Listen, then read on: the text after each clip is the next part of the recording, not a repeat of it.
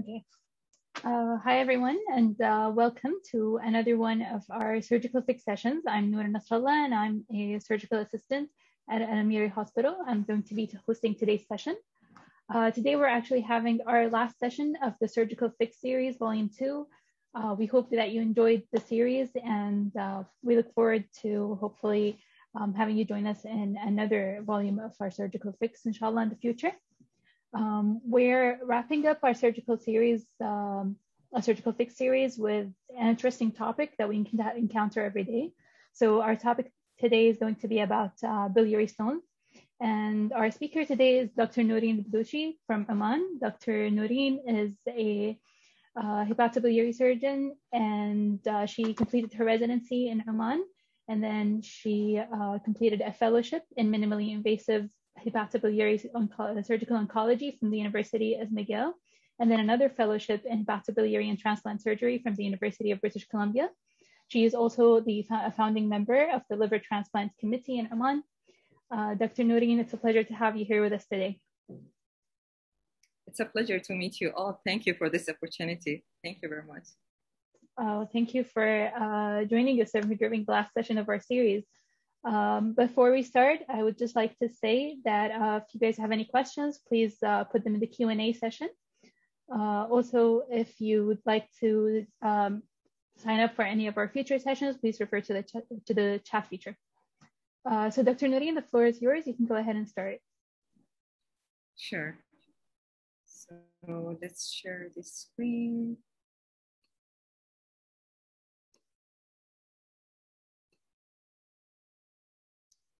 Hello, everyone. My name is Dr. Noreen Al-Balushi. I'm an HPB and liver transplant surgeon. I work in Royal Hospital in Oman. And it's my pleasure to be here today. And I would like to thank the Kuwaiti Association of Surgeons for letting me giving you this interesting topic. I know it's your favorite fruitful topic, and hopefully you would understand a bit about how to manage a complex biliary stones. So to start with my presentations, these are the objectives that I was given. First, we'll define and classify biliary stones into primary versus secondary, and describe the etiology. Then we'll outline the clinical presentation, the different investigations we use to diagnose biliary stones, and then we'll talk about the management of different biliary stones. So to start with, I would like first to start with the anatomy. So the biliary tree is divided into an intrahepatic and an extrahepatic biliary system. And for the intrahepatic biliary system, we have the left hepatic duct, which drains the left lobe of the liver. And we have the right hepatic duct, which drains the right anterior sector and the right posterior sector. And then they join to form the common hepatic duct. And usually the common hepatic duct is 4 millimeter in diameter. And then it joins the cystic duct to form the common bile duct. And usually the diameter of the common bile duct, it's 4 to 6 millimeter, and it can increase in the people who had cholecystectomy before, or the people reaching 70 years of age, then it will kind of increase by 1 millimeter per year. Then the common bile duct will run into the free margin of the lesser omentum to enter into the duodenum posteriorly, where it joins the pancreatic duct, and they open together to form the ampulla of Vater, which drains into the second part of the duodenum. So this is just a simplified description of the anatomy that you need to know. So basically, as per definition, it's very easy. It's just stones within the biliary tree. There is no consensus definition for biliary stones, and there is no consensus classification of biliary stones. There is primary and secondary common bile duct stones, but there's no consensus classification of biliary stones in general. But I found it very easy to classify it into either according to the stone type or stone location or stone synthesis. So stone type, it might be either a cholesterol stone or a pigment stone. And according to the stone location, we are either talking about cholecystolithiasis, choledocholithiasis, or hepatolithiasis. And in terms of synthesis, they are either a primary common bile duct stones or secondary common bile duct stones. And we'll go through all of them. So in terms of stone type, so we have a cholesterol stone and we have the pigment stone. And the pigment stone is further divided into the brown pigment stone and the black pigment stone. And each one is different in terms of etiology, and but the presentation would be kind of similar, but the presentation in different people it would be. So in terms of origin, so the cholesterol stones are more likely from the gallbladder, and it's more abundant in the people, you kind of remember those F, in people who are female, fair, fatty, fertile. And that's why the predisposing factor would be obesity, increased cholesterol synthesis, decreased bile acid pool, and increased progesterone. And basically 40 to 70% of cholesterol stone, they are composed of cholesterol. And the other percentage goes with the calcium bilirubinate and the bilirubin. And in terms of shape, they are either multiple or single very large stones and round. And they are hard and laminated. When it comes to brown pigment stones, these stones most likely are the ductal stones. You'll find them as brown pigment stones. And they are composed of 15% cholesterol, 60% calcium bilirubinate, and the other goes with calcium phosphate. And in terms of the predisposing factor, it's believed to be the dietary effect can affect the low protein, high carbs, in cholangitis, stricture, biliary infections, worms, bacterial parasitic infections, and with biliary stasis as well. And when it comes to black pigment stones, these stones are more likely related to cirrhosis, chronic hemolysis, like the people with sickle cell disease and G6PD, and heart valve replacement people. And in terms of shape, there are multiple irregular, and usually they are small stones and very friable.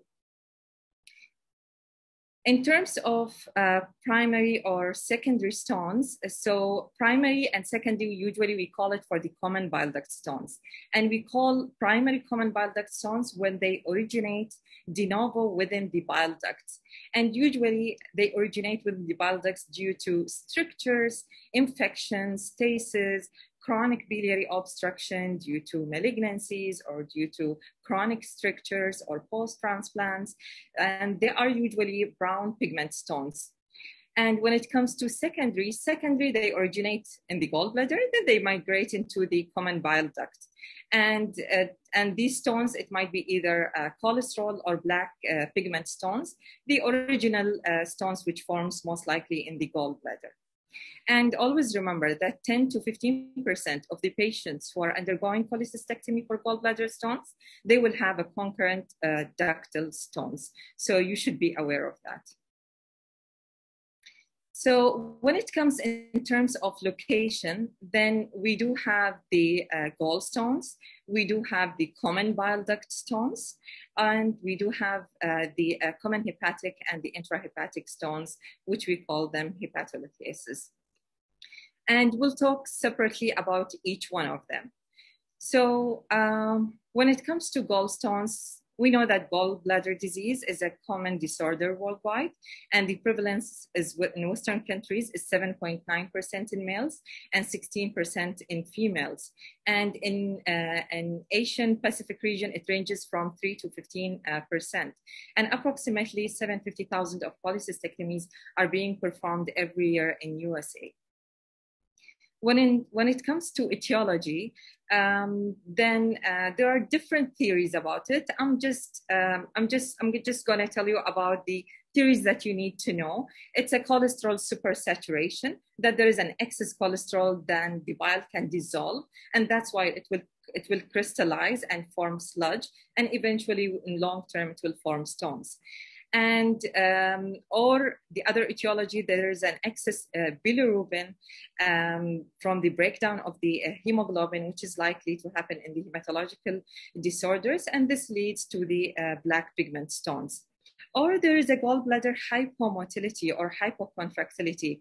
It's like the case what happens with the people who are chronically malnourished or admitted to ICU, or the elderly by definition because of their physiology. And I'm going to show you the physiology of the age-related changes in the biliary tract. There will be always alteration in the bile constituents.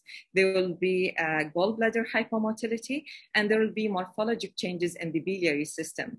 So always these elderly people, they present differently, and whenever they present with either CBD stones or bile duct stones, they will be very sick.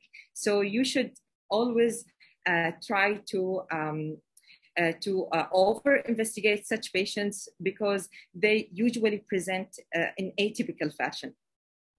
So basically, the alterations in bile constitutes will lead to reduction in the bile synthesis and increase in conjugation of bile pigments. And when there is decrease in hypomotility, this will lead to decreased responsiveness of the gallbladder to cholecystokinin, and eventually this will they will keep the bile very concentrated and will form the stones. And there will be an increased size of the common bile duct eventually because of the changes in the biliary system. So the potential complications of the gallstones. So the gallstones, they are either obstructing the cystic duct, which will cause the typical biliary colic pain, which is the epigastric pain, which radiates to the back and to the shoulder, or the stones can get impacted there again, and on long term, they can cause an inflammation, which is called acute cholecystitis, or these stones, they can compress and fistulize through the bile duct, which we call it Emerisi syndrome, or the stones are impacted at the ampulla of Vater, and then they can cause cholangitis or pancreatitis, or they can fistulate into the duodenum because of the long chronic inflammation of the gallbladder, which will cause a gallstone ileus, that the stones are obstructing the bowel, or they can obstruct the stomach and cause Bovary's syndrome, gastric outlet obstruction. The other thing, they can cause a long-standing polylithiasis can result in gallbladder carcinoma, because anything which can cause chronic inflammation of the gallbladder and the biliary system, it just predisposed to the cancer formation. And the other thing, the impaction of the stones in Hartmann pouch, it will result in distension of the gallbladder. There will be over distension, and that is called a mucocele of the gallbladder. All of these conditions, they were described previously by Dr. Mohammed Jamal, and you can subscribe to Surge Q8 and watch his presentations. I'm not going to go into all these differential diagnoses because it was discussed previously. But let's concentrate here about the primary and secondary CBD stones and the hepatolithiasis. So choledocholitis, it's defined as stones in common bile duct, and 10 to 18% of the cholecystectomies, they will have a concomitant CBD stones. And the incidence will increase with age, and 30 to 50% on those over 70 years of age undergoing cholecystectomy, they will have CBD stones. And the cumulative frequency of recurrence, even after endoscopic management, which was found in literature, it's 12%. So it's challenging to have CBD stones, and it's been always a challenge for the gastroenterologist and the interventional radiologist, as well as the surgeons. In terms of clinical presentation, the patient might be asymptomatic, or might present with jaundice and ascending cholangitis or liver pyogenic abscesses. And the most important thing that we need to know is Charcot triad, which is fever, jaundice, and right upper quadrant pain, which signify that that patient will have cholangitis. These are the important features that you need to look for, because the most important thing when you diagnose a patient with CBD stones is to manage cholangitis phase first and then deal with the stones. Or the patient might present with Raynaud's pentad, which is Charcot-Triad plus hypotension and altered mental status. So the patient will require an ICU admission and will require more intensive care. When it comes to workup, so blood investigations, it will show most likely when there is CVD stone, a cholestatic picture. And we know the cholestatic enzymes are bilirubin, alkaline phosphatase, and the gamma glutamate transferase. So these are the things that we look into it. And sometimes there will be mild elevation of the ALT and AST because of the reflex cholangitis. The radiological investigations of choice in terms of CVD stone, first, we always start with the ultrasound. It's our most common initial investigation that will give us a lot of, that will give us basically a picture of whatever is happening. And then we can move further into the bigger investigations and then the more invasive investigations. So, transabdominal ultrasound can tell you a lot about the biliary tree, how much is dilated. If the stones are evident and kind of big and there is no gas shadows there, then you will find the stones easily. If there are abscesses within the biliary system, then it can basically detect it. And it's inexpensive, readily available, so we can use it. And then there is MRCP. We can use an MRCP to delineate the biliary tree and know more that there is an enhancement because of cholangitis, detect the stones, the number of stones, how big are the stones. Then more detailed biliary anatomy, we can always get it from MRCP. And ERCP, it's the endoscopic retrograde cholangiopancreatography, and it's used to diagnose, and we can use it as a therapeutic option as well to relieve the patients from those stones. But always remember that they carry the chance of 2 to 9% of acute pancreatitis. So keep it at the lower and bottom of the list unless the patient is very sick and septic and needs decompression. Endoscopic ultrasound is a very good modality and a very good tool in detecting the biliary microcalculi. So if you saw that there is widening of the CVD, but you don't see any stones and you cannot figure out the diagnosis, then endoscopic ultrasound can always detect if there is microcrystals and microcalculi in the distal CVD. So this is an ERCP image. You can see here that there's a filling defect within the common bile duct, which shows that which shows the stones clearly. And here you can see in the MRCP the stones in the bile duct. So when it comes to sensitivity and specificity of each investigation, when it comes to ultrasound, the sensitivity is always 20 to 55% for detecting CVD stones. And for EUS, it achieves almost 95 and 97%. And the sensitivity and specificity for the MRCP, it's 93 and 96%. So you can see that the MRCP and EUS, they are quite similar and they are quite sensitive. But the MRCP can give us more clear picture, especially if we're looking into other stuff like pyogenic liver abscesses or stones within the common hepatic duct and the intrahepatic biliary system. CT has a sensitivity for common bile duct stones, which is only 66.7%. But a lot of surgeons, they like to do CTs in the beginning just to delineate if the patient does have abscesses, especially if the patients are, especially if the patient is septic and sick. ERCP, the sensitivity and specificity is 96 and 99%. So the first important step in managing any patients with CVD stone is to manage cholangitis. And for cholangitis, you either have a mild cholangitis, a moderate cholangitis, or severe cholangitis. and it's defined according to the features. If there are no signs, no symptoms, just moderate or just moderate pain, just like mild pain, then the antibiotics and supportive care is just enough, and the patient then can be followed up, or we can do an elective ERCP and cholecystectomy. If the presentation is moderate, and moderate is defined if two of the following present, if the WBC more than 12,000 or less than 4,000, if there is a fever more than 39, the age of the patient is more than 75, the bilirubin is more than 5, or there is a hypoalbuminemia, then the patient will need antibiotic. We should attempt doing a drainage procedure. So we should go ahead with ERCP.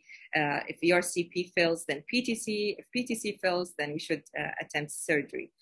And if the patient is presenting with severe dysfunction of the organs, which is defined by cardiac hypotension requiring vasopressors, altered mental status, the respiratory depression, there will be decreased renal and urine output, the INR would be more than 1.5, and the platelets will be low, then the patient will need more ICU, intensive care unit, and we should at that time go for urgent ERCP or PTC, and if both elements fail, then we should consider an open CBD or laparoscopic CBD exploration.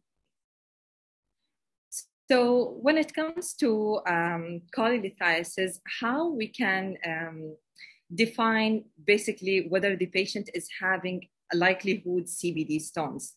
So likelihood CBD stones is based on different clinical and risk factors. We can say that there is a low likelihood that this patient will have a CBD stones, or intermediate likelihood, or a high likelihood that this patient will have stones. And this is identified by the risk factors for cholelithiasis. And what are those risk factors? There is a common bile duct stone on abdominal ultrasound, or there is a dilated common bile duct, or there is a clinical evidence of acute cholangitis, or the total bilirubin is more than 1.7 milligram per deciliter. So the presence of more than 2 factors suggests that the person will have a high probability that he's having CBD stone. But if he doesn't have any of these factors, then it's a low probability.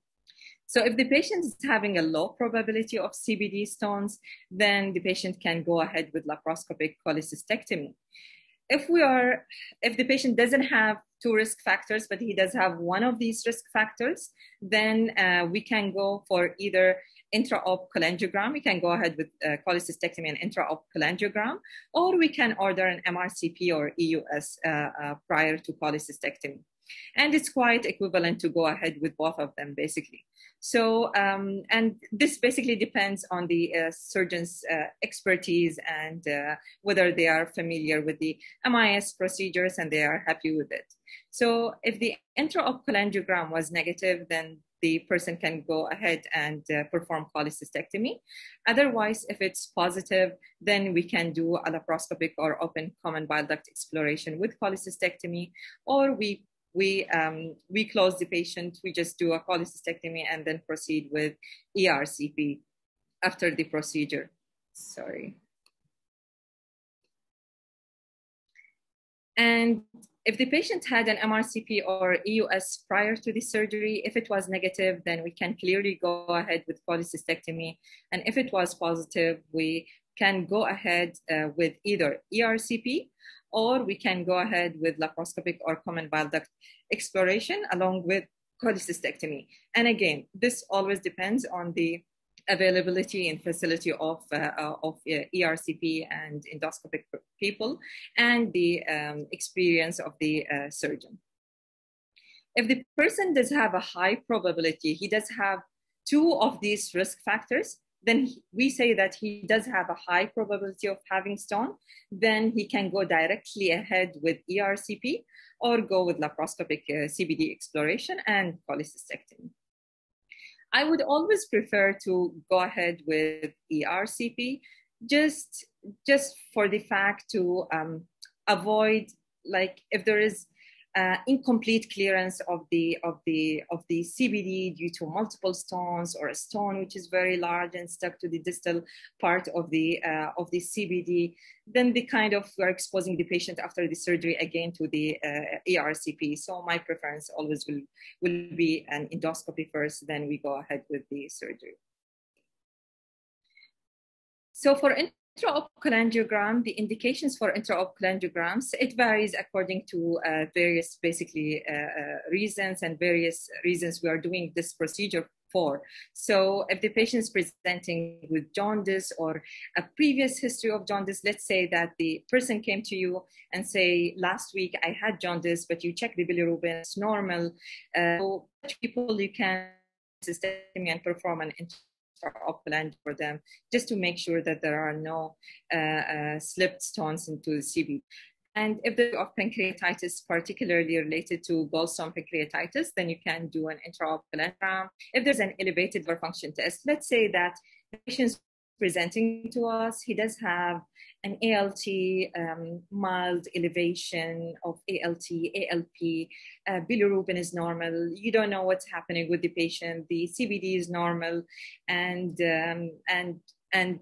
the person doesn't have any history of alcohol or fibrosis or any history of hepatitis, then you can do an intraop cholangiogram just to make sure that there are no slipped stones there. A common bile duct larger than 5 to 7 millimeter in diameter, a cystic duct larger than 3 millimeter in diameter during the surgery, while you're doing the surgery. If you saw that the cystic duct is larger than 3 millimeter, then you can do an intraop cholangiogram just to make sure that there are no stones in the CBD. If there are multiple small gallbladder stones, especially those small cholesterol and small bilirubinate stones, then those stones, they have a chance to be present in the CBD, so you can do an intraop cholangiogram. If there is an unclear anatomy during the surgery, then you can do an intraop cholangiogram. If there is common bile duct stones visualized on pre-op ultrasound, as we said, according to the algorithm. If there is a possible bile duct leak or injury during the surgery, or short cystic duct, then you can do an intraop cholangiogram just to make sure that you didn't injure the CBD. So intraop cholangiogram, it may decrease the risk of bile duct injury, but its routine use, it remains controversial. There are a lot of studies about it, but it's still controversial. And basically, you should always remember that there is a risk of doing an intraop cholangiogram as well. So if the patient was documented, so now we do have a patient who's documented with choledocholithiasis. If we knew that preoperatively, then as I said, we can either go to ERCP or laparoscopic CBD exploration. If we found that intra-op, then we can proceed with laparoscopic CBD exploration, or just proceed with cholecystectomy and then proceed with ERCP after the surgery. And that's not wrong. You can always do cholecystectomy if you are not comfortable, and then let the endoscopists deal with the CBD stones. Post-operative, if you can be attempted, and if it is unsuccessful, then try attempting with percutaneous biliary drainage.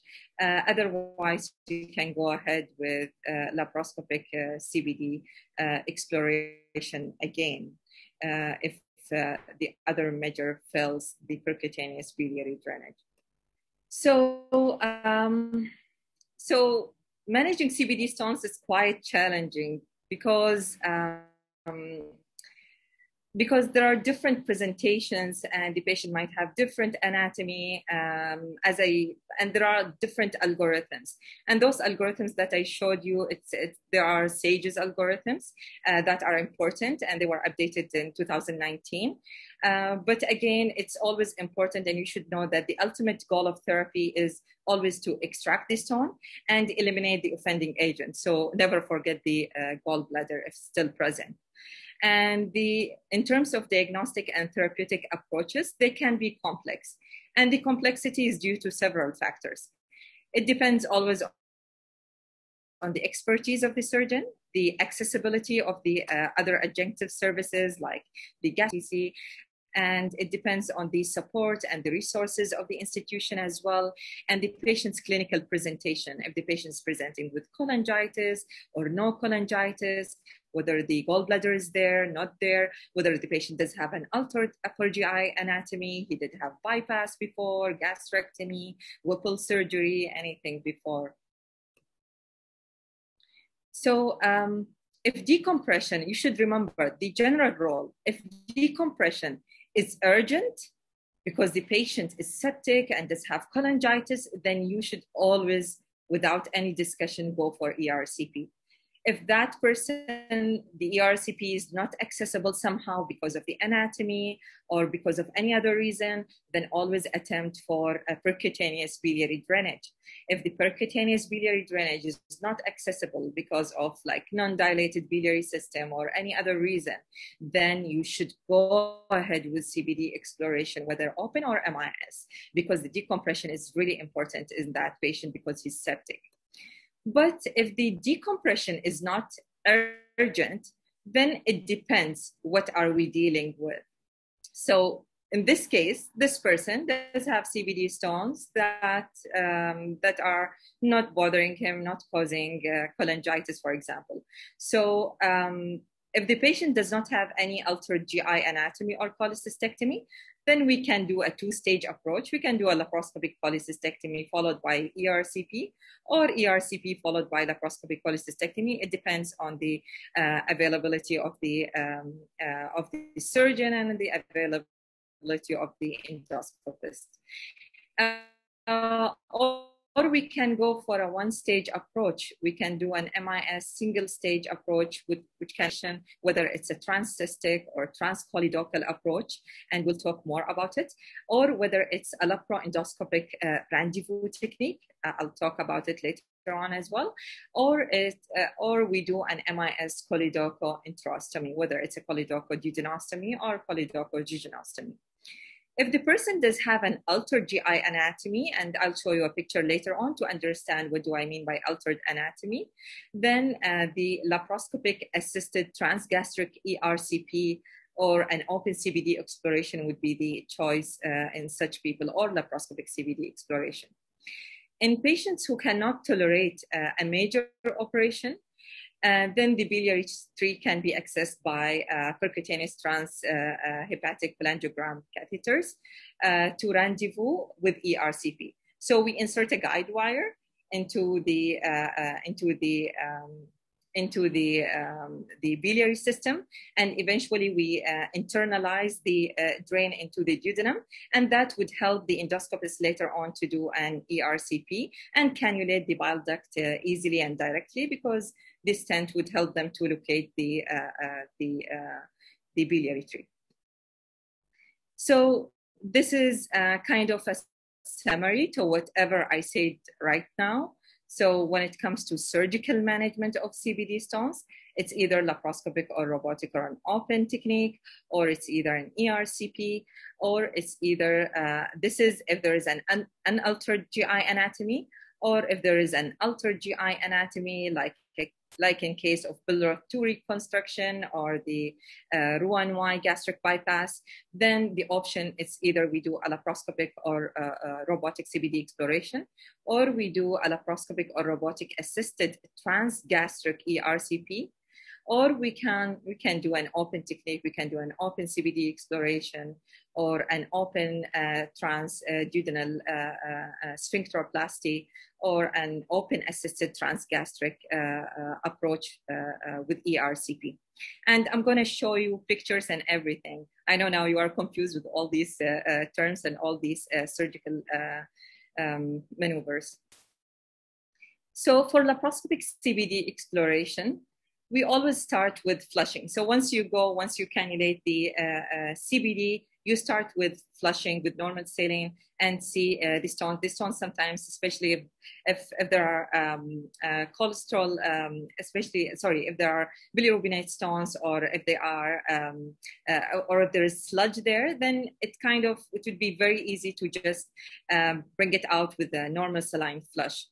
If you want to relax the sphincter of Udi, we can use 1 to 2 milligram of glucagon. It can be administered IV, and then the sphincter can relax a bit, and we can flush the biliary system, and the stones can go into the duodenum, and then we can do a cholangiogram and confirm the clearance of the CBD. If this is unsuccessful, then we can use a balloon catheter. Or we can use a Dormia basket to retrieve the stones. If these maneuvers are unsuccessful, then we can use a choledocoscope. There is a certain choledocoscope that can go and cannulate that can go into the CBD, and it can help you. Through the choledocoscope, you can do the Dormia basketing, you can do the balloon, and you can flush as well, and it will help to clear the CBD. And if you use the choledocoscope, then there is no need for a cholangiogram at the end, because you kind of confirmed by visualizing the CBD directly. So to do a CBD exploration, you can either go through the cystic duct or through the CBD itself. So we call it a transcystic approach or a transcholedocal approach. We can go through transcystic approach if there is a non-tortuous cystic duct, or there is a small CBD stones less than 10 millimeter, and the cystic duct diameter is more than 4 millimeter, and the stones are distal to the cystic duct CBD junction, and the CBD is less than 6 millimeter, or there are less than 8 retained CBD stones. So in general, I would say if the CBD is kind of dilated, if there are very large stones, very huge number of stones, and then you better go through the CBD. But if the stones are very small, the cystic duct is dilated, and the stones kind of crushable, then it's better to go through the transcystic approach. And everyone prefers in the beginning to do a transcystic approach, so you don't have to make an opening within the CBD, and then which can cause basically a future stricture. So this is a picture which can show you through a transcystic approach. You can basically clip the cystic duct proximally, then do a small opening in the cystic duct, and then through that opening you can cannulate the cystic duct, do the intraop cholangiogram in the beginning to confirm the stone presence, and then once you see the stones, then you can introduce the balloon catheter, or you can do a Dormia basket to retrieve these stones outside, or if this failed, you can use a choledocoscope and guide yourself through the choledocoscope, and you can use the Dormia basket through the choledocoscope and clear the CBD. And basically the advantage of one-stage approach compared to two-stage approach, it's a shorter hospital stay and lower cost basically, but there is nothing else about it. When it comes to a transcholedocal approach, so you make an opening within the CBD, which is almost 2 centimeters, and then you cannulate the CBD, and you do a cholangiogram, confirm again the presence of the stones, and then you go ahead with the other maneuvers as we described before, whether with the basket or the balloon or the choledocoscope itself. Through the laparoendoscopic rendezvous technique, this is a technique where the endoscopist in such a case would be cooperative and they are available. So they can come and help you during the OR. You can cannulate the CBD through the transcystic approach. And then once the guide wire is there in the duodenum, they can go ahead with the scope. They can detect the guide wire, and then it will be very easy for them to cannulate the biliary tree and do an ERCP. So that's why we call it a laparoendoscopic rendezvous. So it's a rendezvous kind of retrograde technique. When it comes to choledochoduodenostomy, we use more frequently choledochoduodenostomy in those patients who are very friable and they do have a lot of distal CBD stones that cannot be retrieved through the laparoscopic or an open approach. And then the alternative is we go ahead with a choledochoduodenostomy. We make an incision like a T shape. So you see here a T shape. So it's a 2 centimeter incision on the CBD, and then another like a 2.5 centimeter incision longitudinal on the duodenum. And then you can see kind of a diamond shape. We do the anastomosis here. Then this is what we call it, a choledochoduodenostomy. So the bile would be kind of diverted and the stone can remain there, and we can always reattempt doing an ERCP later on once the patient is drained well. Roux-en-Y hepaticoduodenostomy, we can do it as well when the person does have friable CBD with a lot of stones and there are a lot of strictures, or there are a lot of stones which cannot be cleared distally in the CBD. Then if the people are not familiar and are not happy to deal with the duodenum, then they can do a Roux-en-Y hepaticoduodenostomy. So we bring the Roux limb and we do a hepaticoduodenostomy. Some of the people and some of the surgeons advocate the connection between the Roux limb and the abdominal wall, which we call it a Heston loop, just for future cannulation of the biliary tree in case there is a stricture or there is a need for dilatation or there are stones as well. So this is the way we do a Heston loop. We just use like a 3/0 silk just to connect the loop into the abdominal wall. And we use the afferent limb in this way, the Roux limb in this way, or we kind of use the blinded pouch in this way.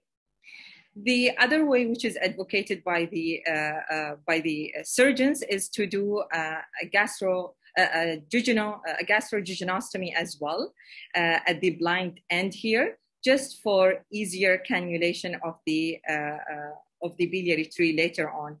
But this kind of carries a risk as well of reflex cholangitis. So CBD closure. So after exploration, we need to close the CBD. And there are ways to close the CBD. It's either a primary closure or a closure through a T-tube. And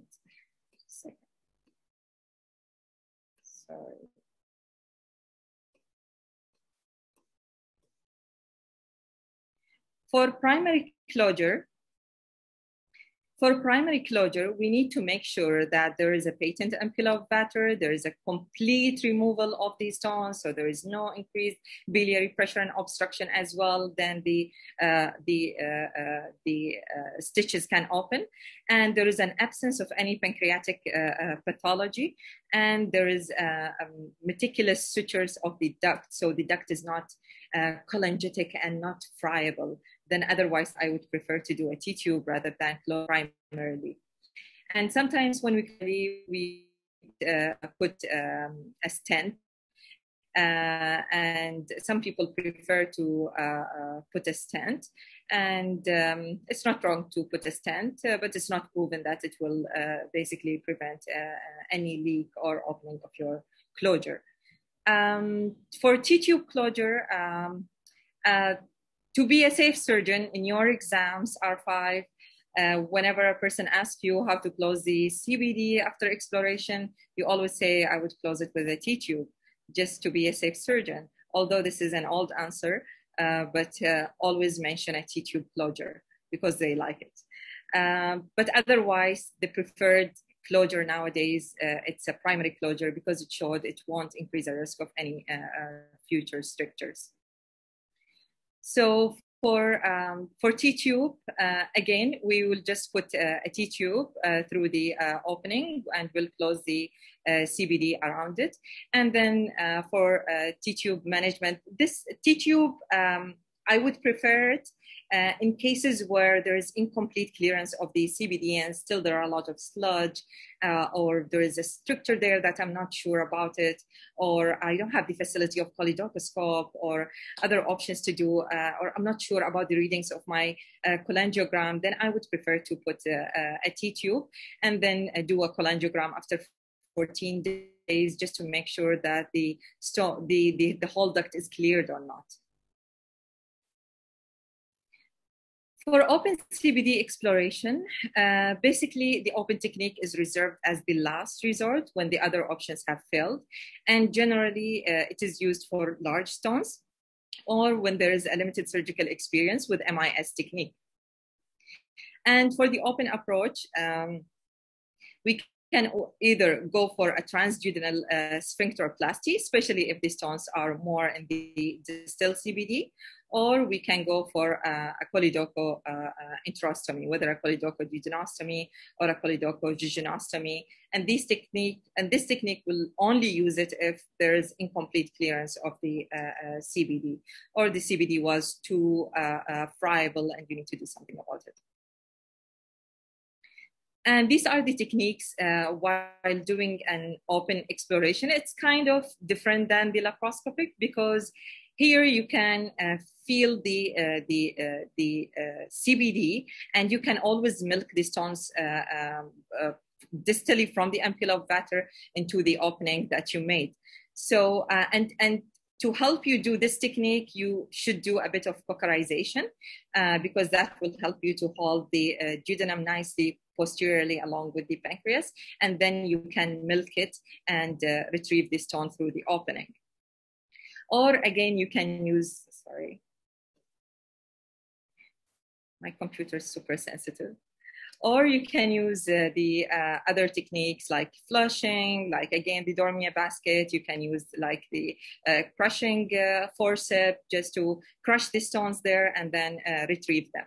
And this technique, the open technique, always helps you just to clear the proximal CBD as well. But as well, even the laparoscopic technique can clear the CBD proximally, especially if we use the choledocoscope. We can use lithotripsy as well. There are 4 types of different techniques of lithotripsy, but these lithotripsies are just reserved for those patients with large stones, and they are friable patients who cannot tolerate surgeries, and we are limited with endoscopy only. So those patients, I would kind of prefer to do lithotripsy for them.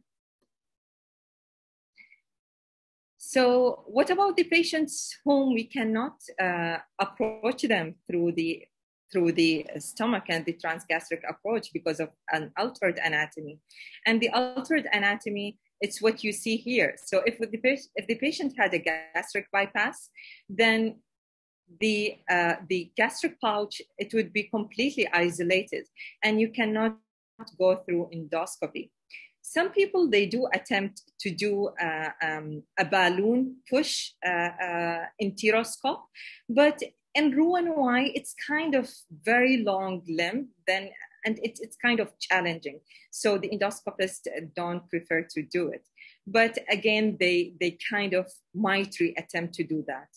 And that's why in such big surgeries, we always do a tattoo in this area, just to mark it for the endoscopist for future access into the biliary system.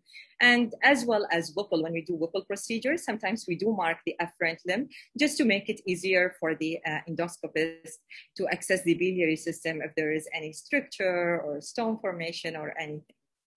So wrapping weight loss following gastric bypass is associated with up to 35% of gallstone formation.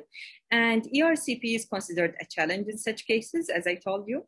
And the options in such case is to do a laparoscopic or open cholecystectomy and CBD exploration, plus minus choledochal enteric anastomosis if it is needed, basically, and if there is no complete clearance of the CBD. We can go ahead with laparoscopic cholecystectomy, choledocoscope we can use, we can do a choledochoduodenostomy as I mentioned, we can do an open sphincterotomy. So if there is a distal CBD stones, we can do always a transduodenal sphincterotomy, and we can access the stones and retrieve them. And we can do a laparoscopic cholecystectomy, what we call it a laparoscopic assisted transgastric ERCP and EUS. So we go laparoscopic, we make an opening, a gastrostomy, and then the endoscopist can access the duodenum through the endoscopy and do the ERCP and retrieve the stones. So those are the main things in CBD stones. Please do ask me as many questions as you want if you didn't understand anything, and we can go through it again. But I know that CBD stones are challenging to manage, but always remember that if decompression is needed in such patients and they are presenting with sepsis, then go with endoscopy first and then go ahead with surgery. And surgery will always be type of the surgery that you would do in such patients. It would depend on the risk factors and whether you are doing a complete clearance or not of the CBD. How to manage hepatolithiasis? So hepatolithiasis, they occur in less than 1% of Western patients who tend to be older than in their 50th or 60th years of age. They are Caucasian and have some underlying biliary pathology, like strictures, for example. And it's pretty endemic in Asian Pacific region with a prevalence rate of 30 to 50%. And as I said, it's a disease of 5th and 6th decade of life with no gender preference. It's equal males and females. 70% of the patients with intrahepatic stones, they have a bilateral disease. So you can see how challenging it is. And the intrahepatic stones are usually brown pigment stones. With regards to pathogenesis, the main pathogenesis behind hepatolithiasis, it's sclerosing cholangitis and biliary cystic disease, especially Caroli's disease, which is considered as type 4 biliary cystic disease, where the disease is confined into the liver. The other risk factors which can lead, it's a diminished bile flow due to strictures, and these strictures, they are either due to malignancy or fibrosis because of previous instrumentations or previous stones in the CBD, parasitic infections, including clonorchis or Ophthalmos. Diet, which are low in protein and high in starch, it can predispose to the formation of hepatolithiasis. Sorry.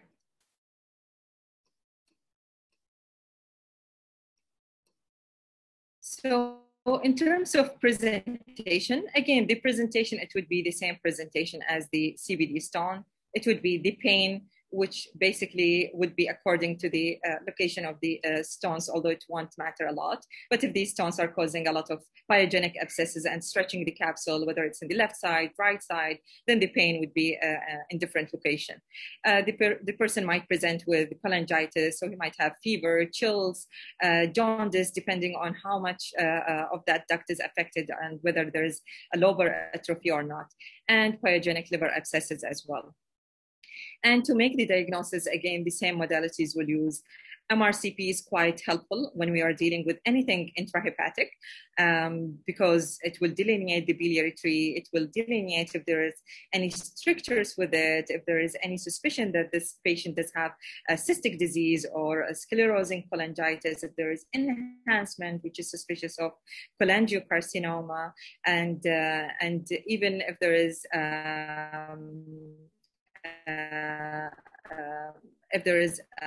multi-lobar disease, then it's better to do an MRCP. CT liver, it will kind of help you if there is a clear mass there, clear ductal dilatation and abscesses, and we always want to rule out whether this person is just, we can use it. It's quite sometimes helpful just if there is dilatation there. Sometimes it might detect the stones and the liver abscesses as well. And ERCP, it's quite challenging in such a case, especially if the stones are intrahepatic. But if the stones are kind of extrahepatic within the common hepatic duct or the left or right hepatic duct, then ERCP is kind of useful and at the same time can retrieve those stones out. And the main aim of diagnosis is, first of all, to accurately localize where are the stones and to determine whether there are any biliary strictures there or not. Because if there are biliary strictures, then we need to do brushings because 80% of these strictures are malignant. So we need to be careful about that. Identifying any involved loops of the liver. So because it's important and it will determine what sort of operation you are going to do for this patient, and to exclude any concomitant cholangiocarcinoma. So it's very important in such patients who present with multiple intrahepatic biliary stones, there are strictures or you're not sure whether there are strictures or not, then it's better to do an MRCP and do an ERCP, do your brushings and check your tumor markers as well to just make sure that this person doesn't have a cholangiocarcinoma. I know CA99 eventually would be high because there is an obstruction in the biliary system, but if it was super high, something like 1000, then that is a clear indication that there is something wrong and there might be a malignancy there.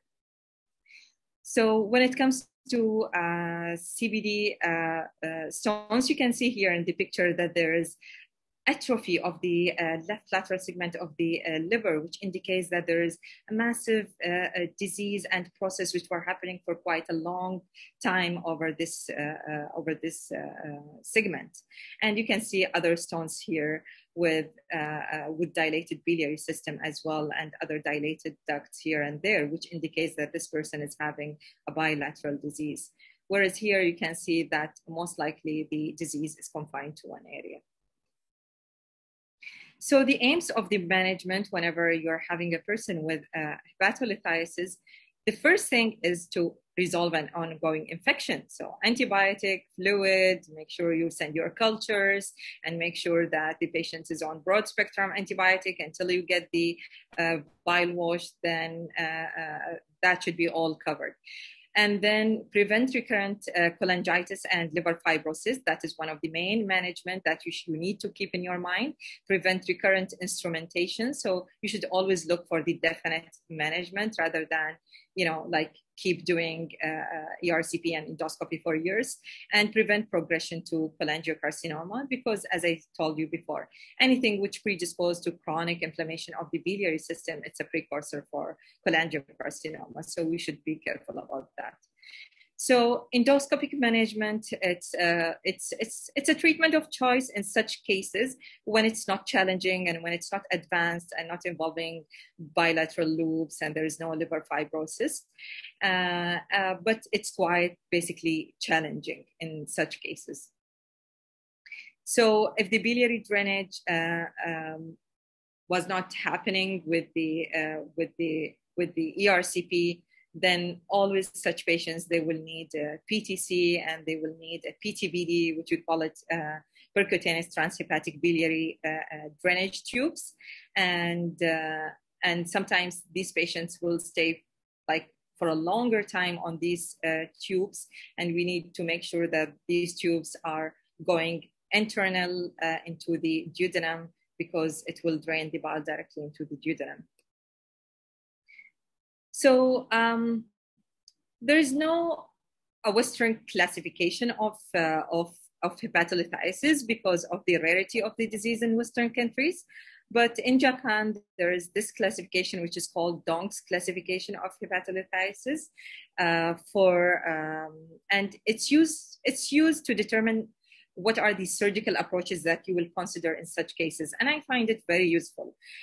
In type A, there will be a localized stone disease. It will be a unilobar or bilobar, but it's localized in one area only. In type 2, there is type 2A, B, or C. There will be a diffuse stone disease with no atrophy or any hepatic parenchyma disease or strictures, or type 2B, where there is a segmental atrophy and stricture of the intrahepatic bile ducts, or there is a type 2C in which there is a biliary cirrhosis already and there's a portal hypertension, or the person is manifesting liver failure and portal hypertension. So in each different scenario, there'll be a different management basically. Percutaneous management, as I told you before, it should be limited to the people who are having less burden of the disease and less amount of stones, and they do have their biliary systems kind of dilated, so it will help the PTC tube to proceed directly into the biliary, into the CBD. And we should make sure that there is no fibrosis and there is no malignancy as well. And it is recommended if there is a proximal stricture, and it might require multiple attempts to upsize. So we might start with the smaller one, and then we need to upsize it after 2 weeks to a month. And then we kind of do multiple sessions and dilatations, whether we do a balloon dilatation and clear the stones every time. In terms of surgical management, we should remember that the safety of hepatectomy nowadays has improved significantly in the recent decade due to the improvement in anesthesia care. And it's important to exclude hepatic malignancy and sepsis due to liver manipulation during surgery. So you should be careful while dealing with such cases. Patients where hepatolithiasis is limited to one lobe or sector, the hepatectomy is always the procedure of choice. And in patients with bilateral disease without fibrosis, hepaticojejunostomy with intraoperative cholangioscope is the procedure of choice. So we do a drainage procedure just to help the patient to drain the bile, and we do an intraop cholangioscope and just drain all those bile ducts. And sometimes we might combine this. We might do a hepaticojejunostomy plus some minor hepatectomy as well. Might need percutaneous management pre or post surgical procedure for residual stones, and sometimes sometimes it will kind of guide us and help us to know the anatomy as well. And these people, they will need a lot of care, and they are kind of chronic, and sometimes they require an extensive care, and sometimes they might require an extensive hepatectomy basically. So surgical management as per severity classification according to Dong's. So in Dong's paper, he described that for type A localized stone disease, whether it's unilobar or bilobar, but it's localized, then the hepatectomy would be the best option for those patients. And in those patients where there is no atrophy or no stricture within the bile ducts, then stone removal, as we said, and hepaticojejunostomy as a drainage procedure would be the best procedure of choice. And if there is a segmental atrophy and or stricture of the intrahepatic bile ducts, then again, hepatectomy would be the answer, especially if it is confined to one area. And if the person does have biliary cirrhosis and portal hypertension, so please don't touch those patients. do percutaneous drainage as much as possible if they are symptomatic and the person might require a liver transplant.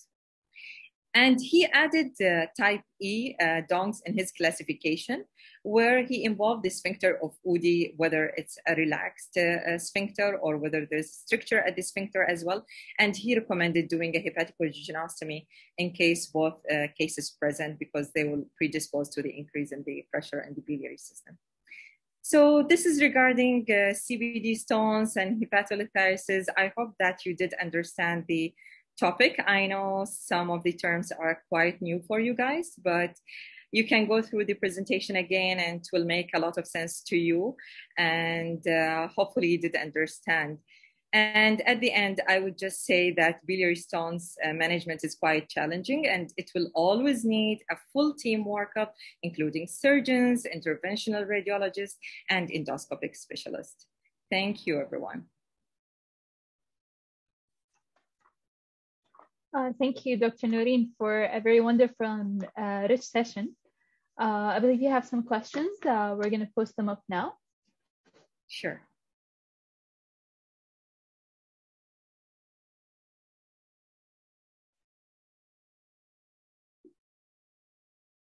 Okay, so we'll go through before the questions. Dr. Noreen, would you like to play the video, or should we leave that to after the question? Oh, yeah. I do have a small video about the intra-op cholangiograms. You can watch it, guys.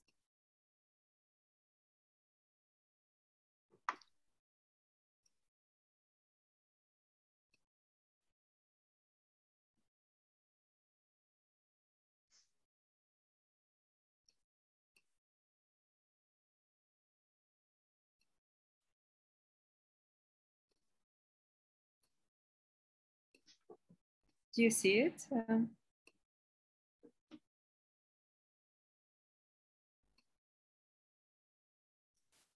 Just a second.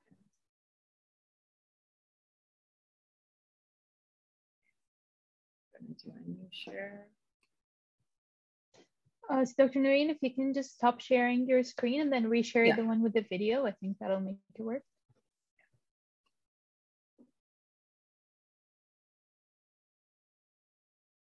Sure. Do you see it right now? Okay. Yeah, great.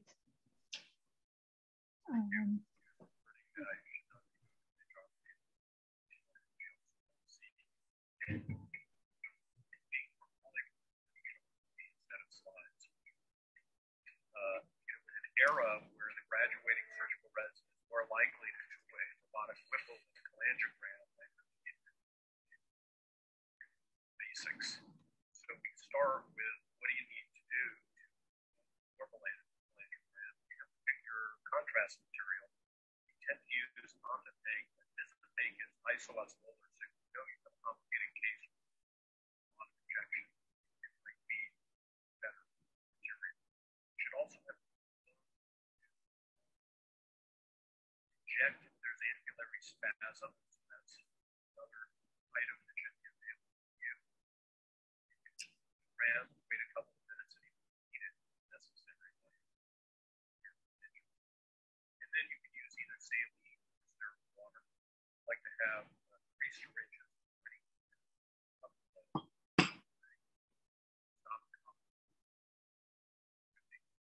And then you need different materials for the different approaches.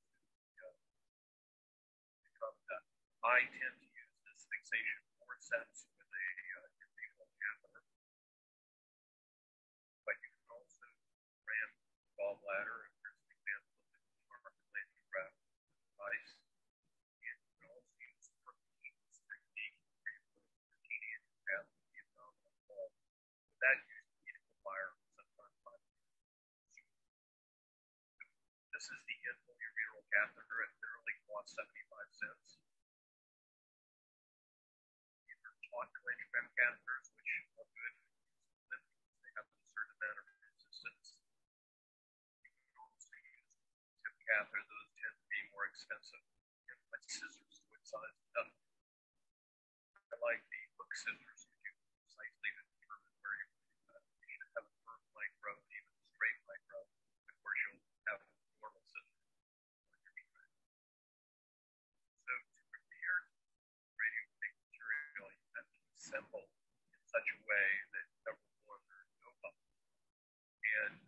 back table, everything is labeled. Mix contrast 50-50, regular shape stuff. Make sure you remove all bubbles and assemblage. When bubbles are in, it's harder to get them out. It's better to assemble it without bubbles.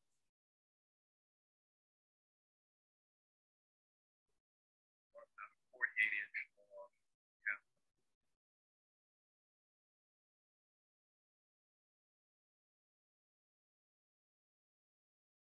I set it up with saline, curing the insertion, have right injecting saline or injecting saline, and one side has the condiment material. Well, data shows that people that do platelography in the Netherlands have a lower incidence of bile duct injuries, perhaps because they have to dissect the cystic duct. Then we have to choose where to design the cystic duct and which technique we shall use that later. So here's an example going very high way from the top to our site. And have about 130 invest. That's obviously a very easy to use this lamp. You do have to secure it so it doesn't flop around and come out. You have to be able to do data.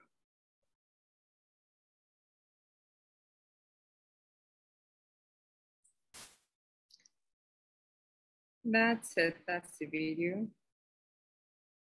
Okay, thank you, Dr. Noreen, for sharing your video. Before we go on to the questions, I just want to remind everyone that if you have any questions, please put them in the Q&A section. We'll start with our MCQs now.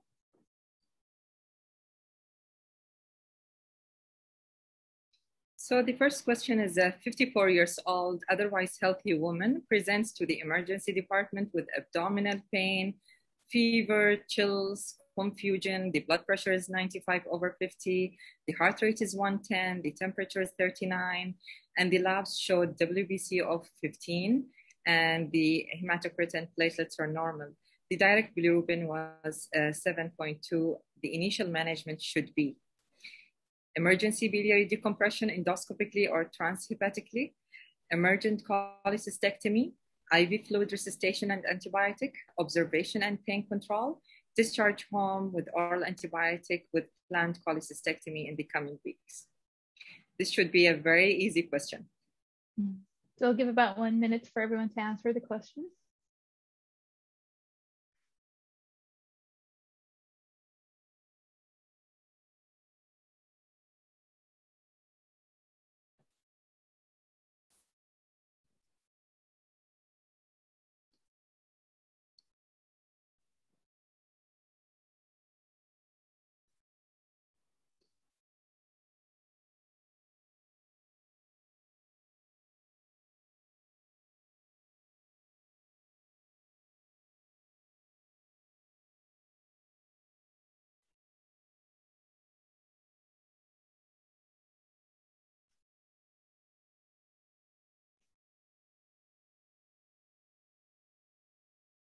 Okay, just a few more seconds.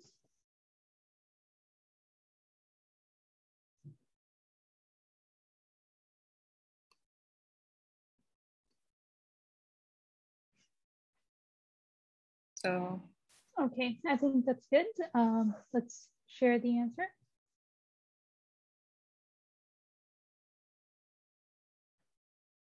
okay, excellent. Excellent. At least 40% of you guys answered the good answer. So the answer is IV fluid resuscitation and antibiotic. Always remember, guys, cholangitis, cholangitis, cholangitis. The first management would be cholangitis, and then you go ahead with decompression.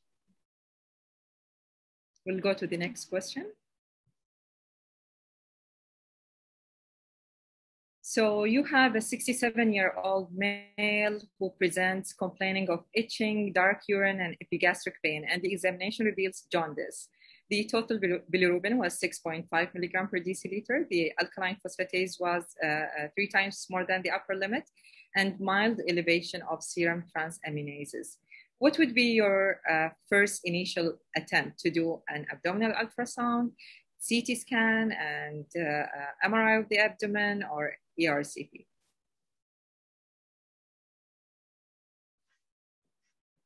Okay, so we'll give about like 30 seconds for this question. It's a bit shorter than the first one.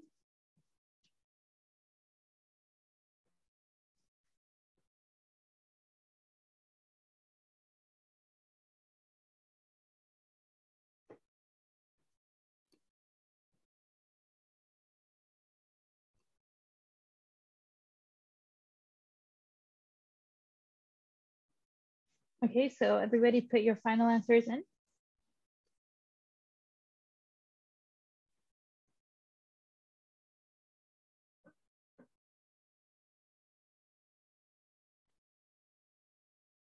Okay. Excellent, guys. So yes, so always ultrasound would be the first choice in any person who's presenting with an obstructive picture. Next question.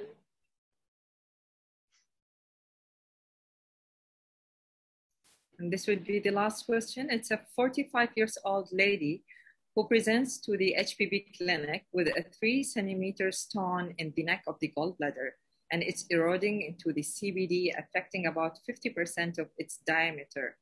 Which she has been counseled about surgery, and she's willing. What would be the most appropriate surgery for this patient? Is it cholecystectomy, removal of the stone, and primary repair of the CBD over a T-tube? Is it radical cholecystectomy? Is it cholecystectomy and the use of a flap of the gallbladder to repair the defect in the CBD? Is it a cholecystectomy and Roux-en-Y hepaticojejunostomy?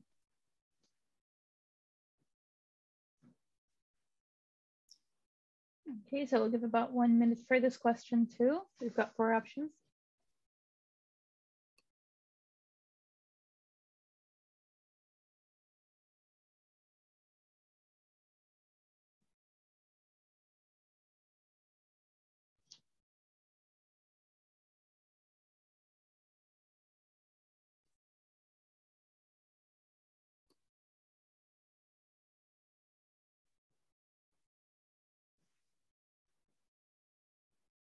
Okay, let's go ahead and put our final answers in.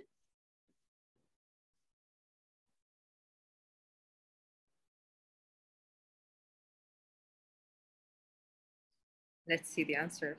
نشوف العجائب.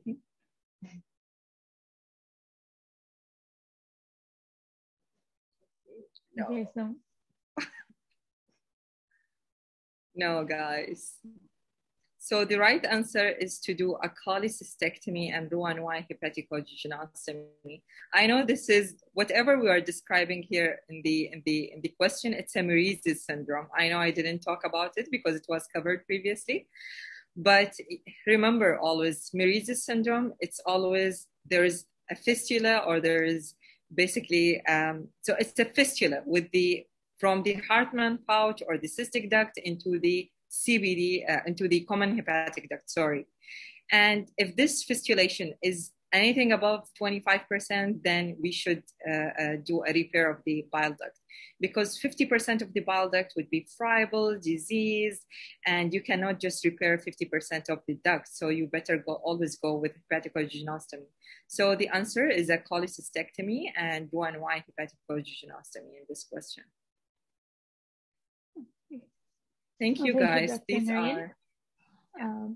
Well, we don't have any questions yet in the Q&A, so if anyone has any questions they'd like to ask, please put them in now. Okay, in the meantime, I'd like to thank you, Dr. Noreen. That was a really nice session. And well, hopefully you did understand, guys. I try to put as many pictures as I can, because I know sometimes if I display the videos of the surgeries, you won't pick it up and you want to understand. And I guess if you keep it as a resource for you, then these pictures would be the best to understand.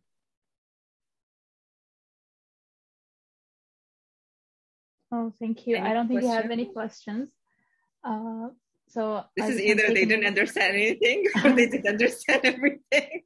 It was a very well-rounded session, so you covered a lot of the topics, actually. Thank you very much for that. Guys. it was really nice to wrap up the surgical series with your session.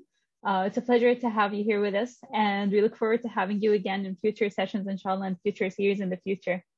Thank you so much, Dr. Noreen. Thank you, guys, and good luck in your exam. Thank you. Thank you very much. And thank you everyone for joining us. Thank you everyone for joining us and attending the session and attending all of our surgical fix sessions.